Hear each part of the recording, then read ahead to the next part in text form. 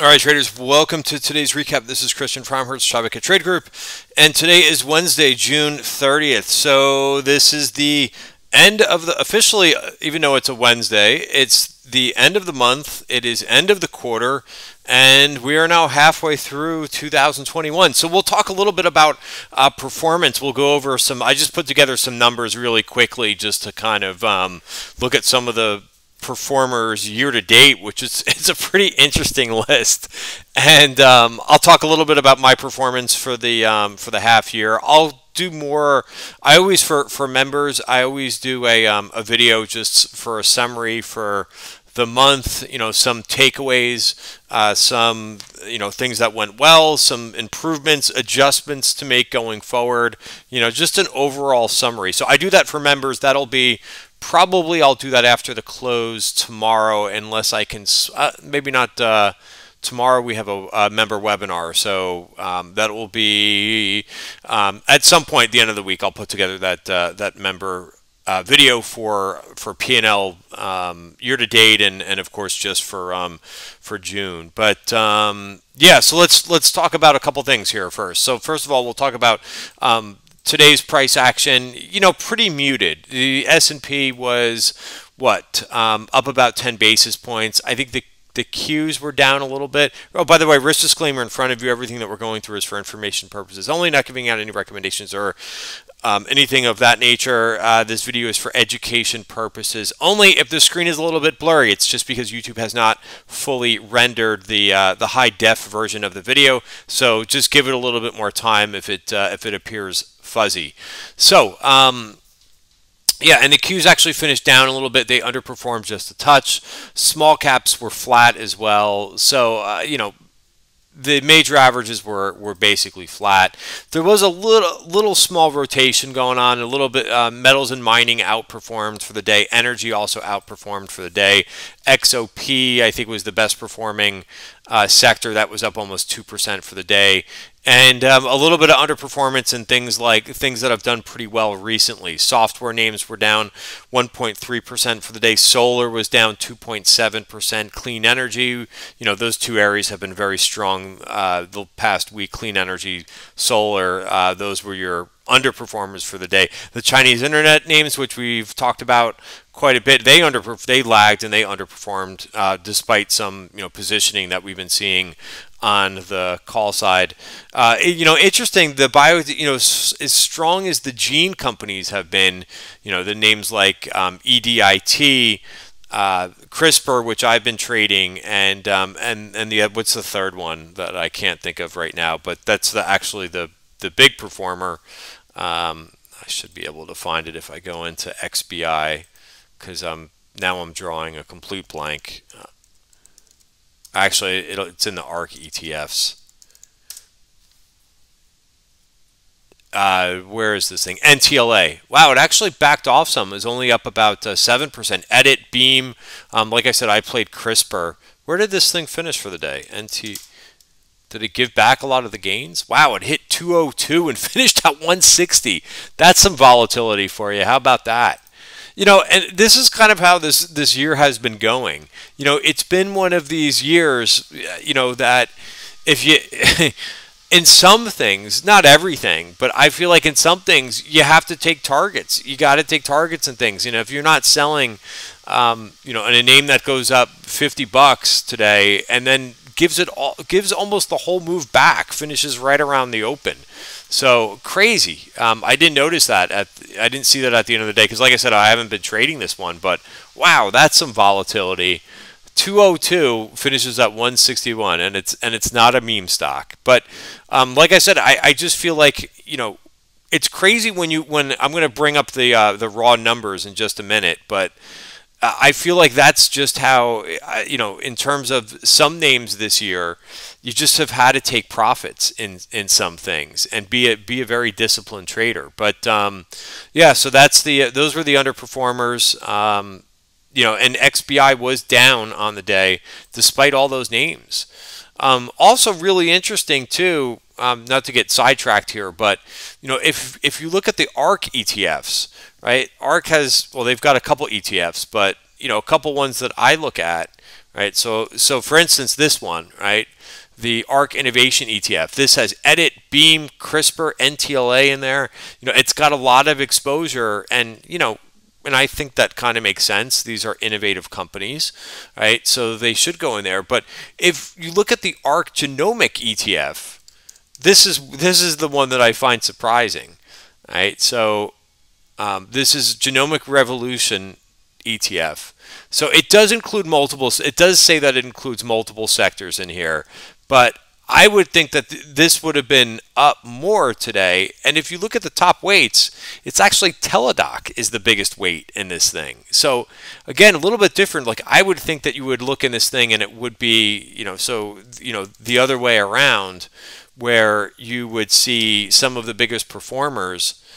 And I guess they are in here as well, but they're not. I think they're bigger weights in the ARC Innovation ETF. So just kind of interesting, always in an ETF. People sometimes get it confused with ETFs, but the way ETFs work, especially if they're just an equity ETF and they don't have futures underlying or anything, they're just a product wrapper, right? They're just the performance of what they track, of what the underlying basket tracks, right? And for the most part, sometimes back in the day before there was liquid market makers, there would be a little bit of an arb between the ETF and the underlying basket.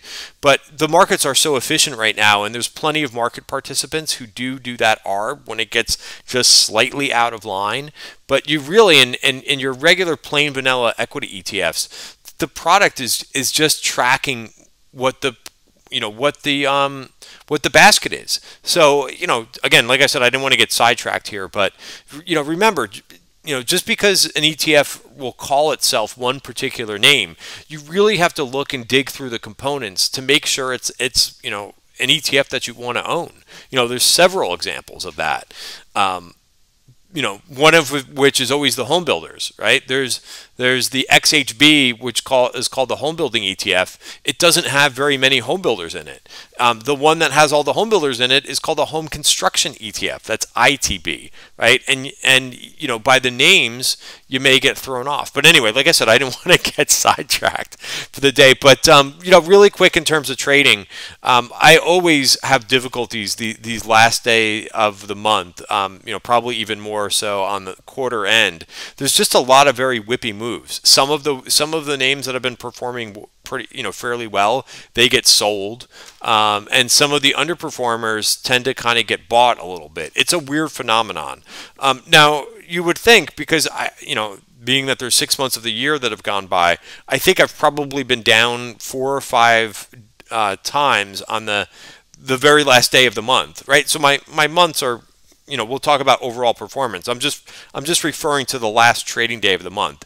It's been, for me, bad. So if you've done better on the last trading day of the month than I have, but I've been down almost every time. And it's one of those things where, well, hey, do you want to unwind all your positions if you know that you're going to be down the last trading day of the month?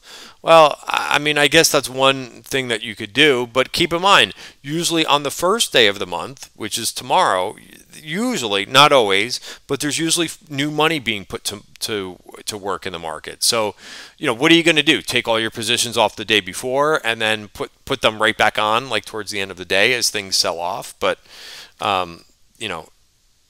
that's just what I see every. They're just always tricky trading days. So I mentioned that in the trading room. I mentioned that the day before. I mentioned it pre-market. But it's still, even though I know it's coming, and I try to be a little bit defensive.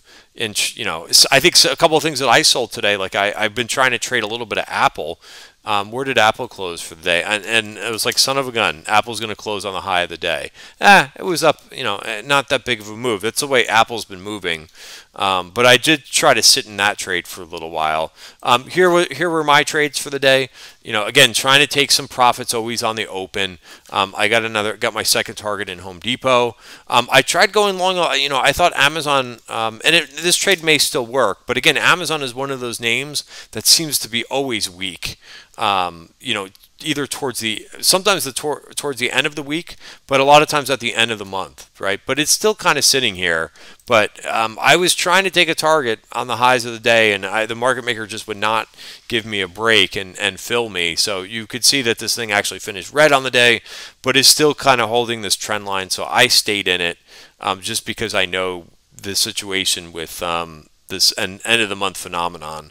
All right, so a couple other things. This this work day, what can I do besides chuckle a little bit? Sometimes this just happens. A lot of big calls went up yesterday in workday, and the stock's down 3%. This is why yesterday I just kind of pieced into the trade, but this is particularly painful when you have something like this. I put this trade on right at the end of the day.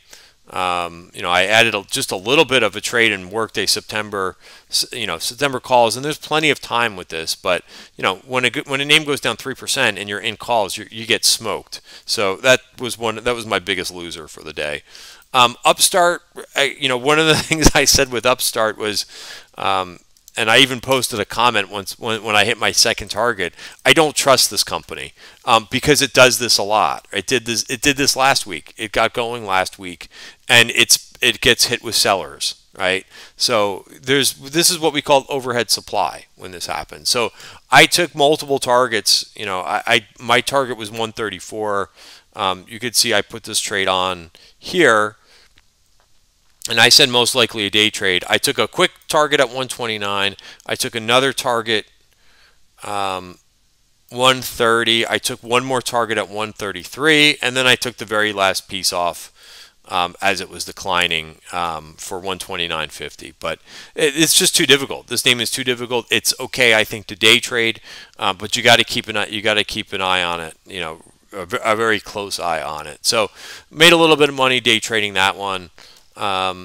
Apple, like I said, I got out of very quickly. CRISPR was also kind of my trade of the day. So I had some nice trades, but like I said, trades that I was wearing, into today, just, a couple of them went very badly for me. So again, this is what it is for me at the end of the month. So I completely now expect it. So CRISPR, one of the things that I noticed with CRISPR was that, after this gap up, it was kind of hanging in here. I exited this trade fully the other day, and what I noticed was that it was trying to kind of turn back up a little bit. So I took advantage of this. This was a really nice trade for me today.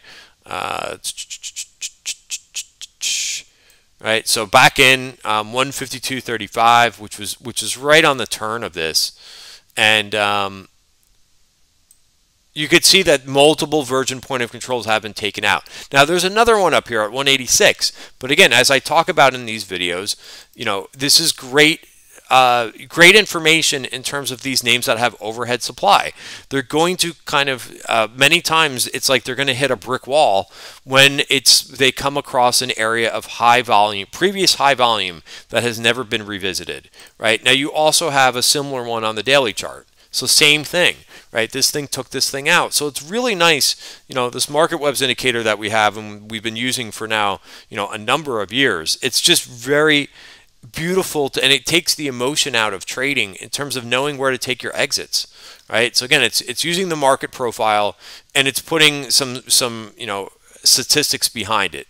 And you could see this was the point of control for the month of March, and you could see how price didn't even go through this value area, let alone cross the point of control. So that's really what it is. It's when price does not cross the point of control for that period, it leaves one of these, kind of, it's not a gap, but it's a similar concept to a gap, where there's just a lot of, it's a big volume pocket, right? And as soon as price kind of returns to it, nothing's 100%, but a lot of times you get that. You get, price gets to it and then gets rejected.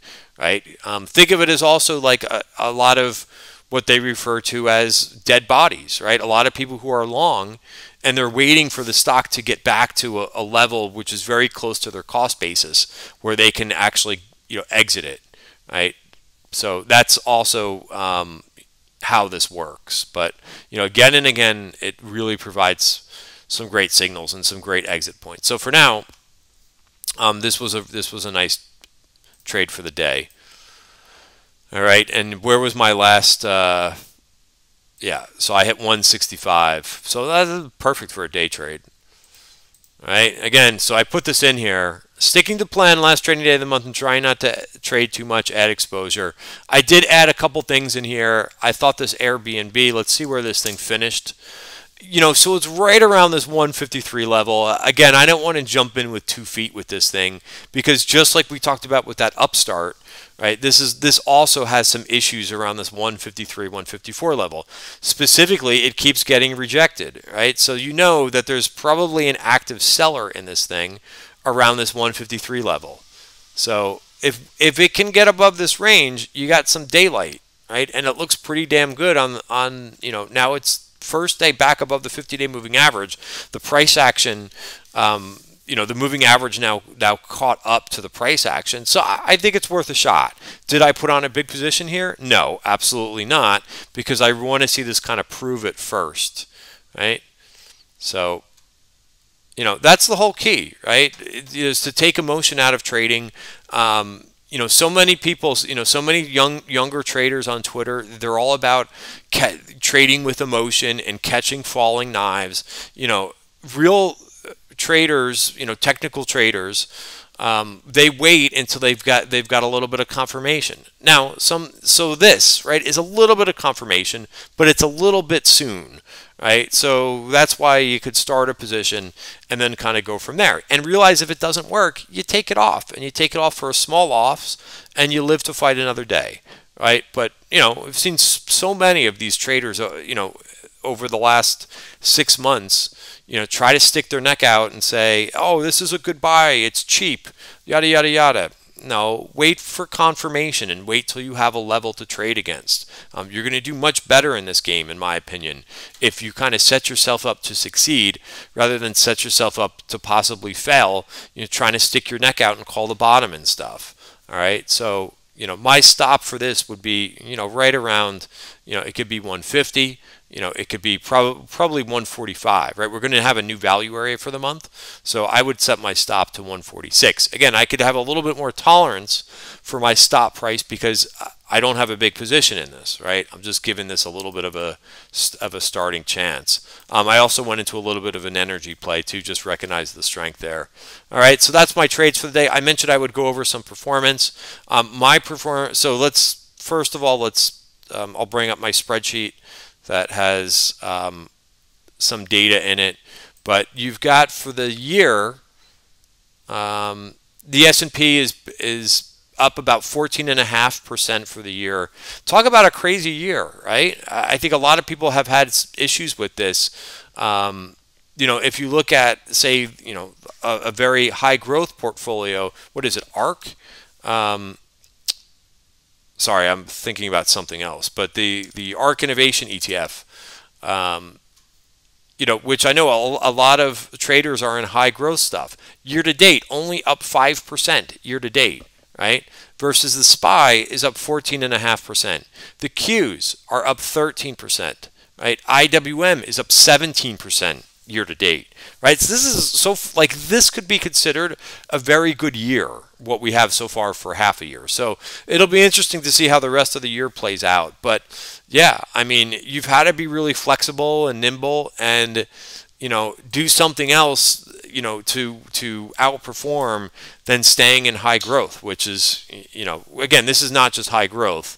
But this ARK Innovation ETF is only up 5% year to date. So where am I? I'm up about 33% for the year on my trading account. I will send that formally out tomorrow on Twitter, as I do every month. Right? I'm consistent with putting out my P&L every month. Right? It's one thing that I think I wish more traders would do, regardless if they're up, they're down. Right? There's too many people. There's too many people on Twitter, in my opinion, that are deceiving people because they don't ever show their performance. And I just don't think that that's right. People that I'm referring to that have 50,000, 100, 200, 300,000 followers, and they never show their performance. I don't know. I have a problem with that, right? If you're never showing what your results are, you're doing a lot more sales than you are actually trading. But that's my opinion. I think it's very important to show your results and also monitor, how you're doing. This is the first year for me in the U.S. investment contest. So, I will I'll be doing that contest again next year. Probably will take a little bit of a different approach in that contest, but I would encourage people, sign up for that contest if you're serious. And, even I would say if you're running a service, like I run obviously the Tribeca Trade Group, right? I don't know how some of these other folks run a trading service and they don't ever show their performance. You know, it's one thing to, what we do is education, but you got to be able to at least, talk about what you're doing and how you execute it. So in any event, I would encourage anybody who's listening to this video, and if they're a member of someone else's service, ask them, why are they not showing their performance, right? You're paying a fee, right? And all of Tribeca Trade Group members, right? You're paying a fee. I try to give the best information. I try to give very good trade setups, and I try to be transparent. I don't get it how anyone can run a service and not be transparent with how they're doing, year to date, right? And I get it. It's been a tough year to trade, but you got to be transparent. So let's take a look at sectors just for a minute too, right? Before I reveal, well, you probably just saw a glimpse of it, but it's pretty interesting when you look at year to date sector performers, very different than what you might think, right? So, going back to this S&P, which is up 14.5%, right? It is a function of what names are in the S&P and what sectors, and so on and so forth. And when you break it down, energy is up 65. Oil and gas, which is the equally weighted ETF, is up 65% year to date. I did double check that because I was like, wow, that's a big number. And if you look at some of the other ETFs, the XLE is market cap weighted. That's up 42%. Steel is up 38%. So while some of these areas like steel and some of the materials have dropped off a little bit because there's been a rotation back into growth, I mean, these numbers are very strong still. XME is up 29% year to date. Right? That is a big move. Financials are up 24.5%. Home builders are up 24%. The semis up 20%. Right? And then you start to kind of trail off. Tech, which is pretty much is just underperforming the S&P just a touch, has come back decently the last couple of weeks, but that's up 14% year to date. Consumer discretionary, which all these are I believe these are the two biggest weights when you look at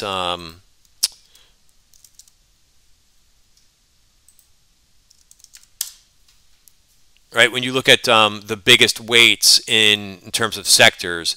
Actually, healthcare is the second. Consumer discretionary is right behind that. So 27% is tech in the S&P, 13% is healthcare, and 12% is consumer discretionary. Financials are next. So there goes your performance, and healthcare is not too far behind there, 11%. Interesting, their weights are so similar in the S&P, and their performance is so similar, 11% year to date. And then you've got some of your underperformers. Even though TAN has had a good week, solar, it's still down 13% for the year, down 10, and down clean energy is down 9%. Chinese internets, which recently started to come back a little bit, are still down 9% for the year. So the main point, or one of the main points, besides just looking at the raw numbers, is just realizing how flexible you've had to be this year to achieve good results. Like I said, given the performance of the indices so far this year, I think that this has been given that it's still one of the most difficult trading environments, given the rotations that we're seeing, on a either week-to-week basis or month-to-month basis. But you get the small caps up 17%. If I didn't know, if I hadn't been actively trading this year, and looking at these numbers, I would have said, wow, this has been a really awesome year. And it is. I'm happy with my performance, even though it's not nearly as what it was last year, which was up over 300% last year. But up 30, 32, 33%, I'm content with that. Do I wish it was up a bit more than that? Of course. But given what we've had to deal with, this massive rotation out of growth and into value, and then a rotation a bit back into growth, you've had to be really quick. An example which I thought was really good, and this is Eric Balchunas from Bloomberg. He tweeted this out the other day, and it just kind of goes to show you, if you rotate at the wrong time and if you're not watching technical signals.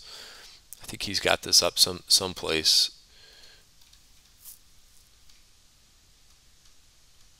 Maybe I went right by it. Let's see.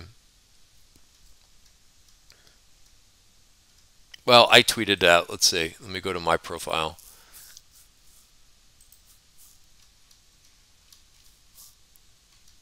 Yeah.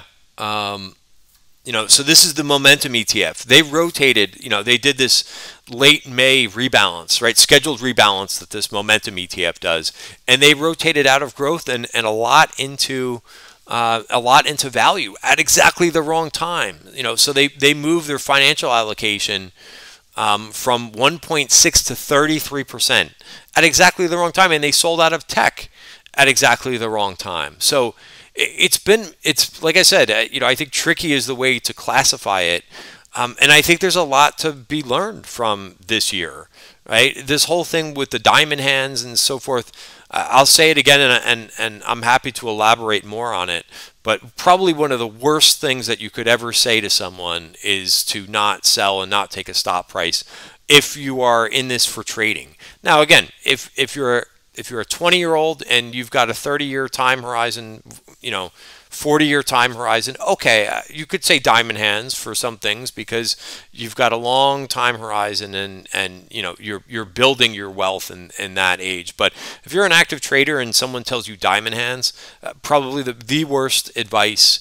And so many bad things, right? This year and last year started off with that. It's been so great to see so much more participation, and for basically another new generation of people to get involved and get excited about the markets. And that was last year that really turned. We were really a great spot, and then what kind of transpired this 2021 has been a bunch of nonsense too. Just basically going at message rooms, and the only thing that they talk about is short interest and going after hedge funds. I'm telling you that this is one of the greatest games out there to be an active trader and to sit and to analyze companies and analyze stocks and so forth. But you don't need to come up with an excuse to outperform the market. If you do your due diligence, there's no reason to make excuses and say that hedge funds have an advantage and so on and so forth. You have so many more advantages than hedge funds do. You could be much faster in and out of positions. So it really, without getting off track here, it really went down a bad road in terms of going out to get hedge funds and I'm going to take the other side of their positions. That's not that's not trading, right? That's trading with emotion and really clouding what kind of started last year was just to get people excited to trade and to make money, and it just really morphed into something very negative. And it's a shame that it did. To have that kind of passion to say, I'm going to go after this, only this name, and only this name, and only this name. I mean, we still have that with a couple names now, right? There's a couple names right now, like a Wish or we were talking about this name yesterday too, SoFi. Like, it's okay to like companies, but to see on Twitter just only people talking about this company Wish, I just don't get it. I can understand, like, okay, you could take a speculative position in this, but it's like people are betting way too much, or putting way too much on such a speculative small company, and I hope that changes for a lot of traders who are new and into this game for the first time. And I get it. Everybody has to get experience and make mistakes, but it's really a shame to see people think that they have to collude and try to manipulate a name to make money. That's not what it's all about. It's about learning a process, right, and being a disciplined trader, and studying a company, studying a chart, knowing where to buy it, knowing where the trade doesn't work, right, and so on and so forth. So I could talk for a long time about this concept, but I just hope it gets better, and I hope some of these people who are going about it, I think, the wrong way, I hope that they learn and and get better at what they're doing, so that they can make money without trying to collude a name and pump and dump and that type of thing. So this video is now 30 minutes long, which is longer than I like to go in these videos, but I wanted to kind of summarize a little bit of what we've kind of seen this year. The rotations, the performance, where it's extracted from, both in the major indices and some areas like how high growth, and how it's been a different picture than what we saw last year, completely different picture. So anyway, that's my longer than usual summary. If you have any questions, don't hesitate to email me, or you can send me something on Twitter, and we'll go from there. Have a great night, everybody.